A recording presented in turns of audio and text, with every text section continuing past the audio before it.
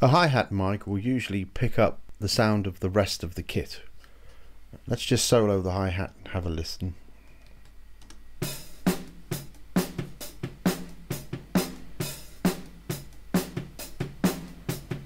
And you can hear there that the hi-hat mic has picked up a lot of snare and kick drum. So I can get rid of that by just using a single band filter. And this is doing exactly the same job as this function here on our standard EQ, but instead it's just a single band, and I can cut the low end. Default frequency is about 1K, so we'll start there, and let's have a listen now to that.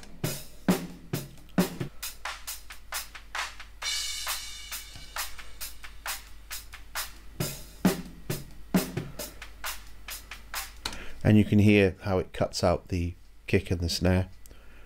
And if then I wanted to add a little bit of high end, I'll just go back to my channel EQ and then just add a little bit of air using my shelving EQ parameter. And let's have a listen to that before and after.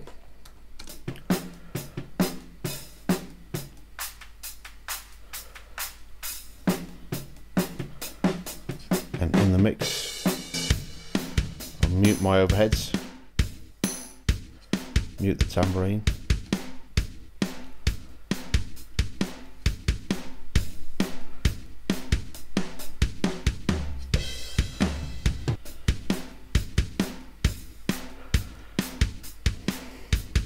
you can hear that the EQ gets rid of some of the mud that was on this signal, which was kind of affecting my EQ on the snare over here.